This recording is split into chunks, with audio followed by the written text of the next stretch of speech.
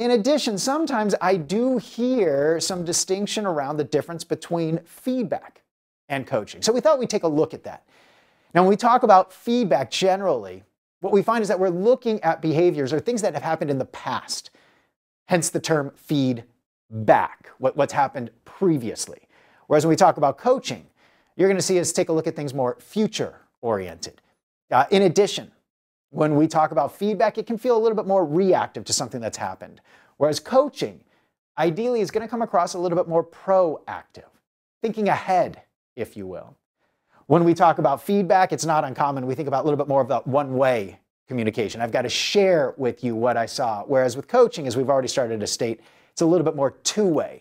So when feedback discussions occur, I might be in that role of teller just a little bit more.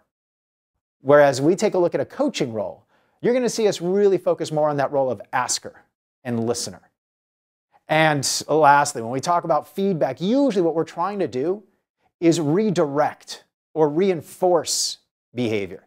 I liken feedback to a professional GPS system that tells us either we're on the right road or perhaps we made a mistake and we've got to course correct.